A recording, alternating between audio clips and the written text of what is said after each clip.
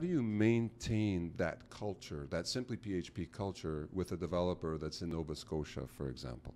Yeah, well, our philosophy is really simple, and it's hire nice people. You work with a team of nice people, you create a very positive environment, a very inclusive environment, and that's really the key, is finding a good character people that have each other's backs, love teamwork. And when we find those people, we need to build trust with them as well. And once you get that trust, that's how you create that environment. And I think that's kind of really what we're looking for. Obviously, you need certain developer skills for sure. Yeah. You got to jump on board day one running with us. What's more important, someone's ability, you knew this was coming, what's more important, someone's programming skills or their ability to really communicate well, to really be a good person? And, you know, they might have a little bit less programming skills. Like, what do you prefer there? Oh, I'd definitely go with the personality, because we know when we're in the thick of it, and when the clients are, when there's deadlines and pressure and things like that, you want to be with the person that is going to deliver for you, not on their technical skills, but on their pure communication. Their pure just ability to want to work together as a team and get it done as a team. Okay, nice. So teamwork's super important.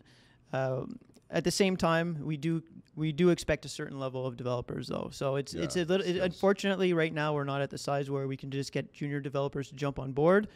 A lot of them have the confidence, and they also have the communication skill, but they unfortunately might be missing a bit of experience working with larger clients, clients that we work with. So. Okay. So let me ask you now. Let's say, for example, we have 40 developers in the company right now, approximately. Let's say there's 6 or 7 that are not in Montreal, have never worked in our office in Montreal, have never met us physically. What do you do in order to ensure that those people that are working outside of the province of Quebec, that have never been here, never met us, what do you do to make sure that they understand that they're actually part of our team? They're not outsiders. Has that been challenging? Well, that's a great question, and absolutely. So it was kind of interesting that we kind of had a dry run with remote workers with our own internal staff here. Because creating culture internally here with everyone at the office was super easy. Going out to work, getting a beer. Super easy for you. Yeah. It wasn't.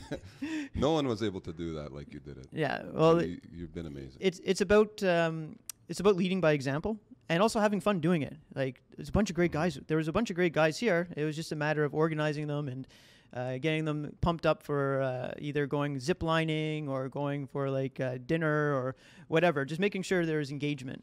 And once we got that, we had that type of culture, and it kind of translated, luckily, when we moved remote with all the Montreal people. However... So when we locked down in March 2020, we were only developers in Montreal. So there was 2 criteria to be an employee of Simply PHP. You had to be in Montreal or surrounding area, and you had to agree that you're going to come to the office every single day and work 9 to 5. So in March 2020, that obviously completely changed. So when we did lock down, we were Montreal only still, and we were still using the team that we knew that, were obviously working in the office at the time. But that started to change probably in April or May. Yep.